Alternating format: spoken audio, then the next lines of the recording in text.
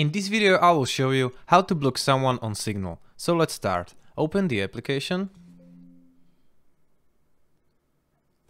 And now click on the chat with the person you would like to block. Go here, click on these three dots. Next, conversation settings. And down below, scroll down, there's block. Just click on it. Blocked people won't be able to call you or send you messages. Click on block. And that's it. This is how can you block someone on Signal.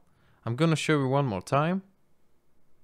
So choose the chat with the person you would like to block. Go here, click on these three dots. Conversation settings. Scroll all the way down and click on block. Again, block. And now, as you can see, there is a icon here. There is this icon, so you know you block this person. If you want to unblock your friend, just click on the chat again, and you can unblock. Also, you can delete the conversation or chat with your friend. We're gonna unblock. Click on unblock, and that's it. This is how can you do it in Signal.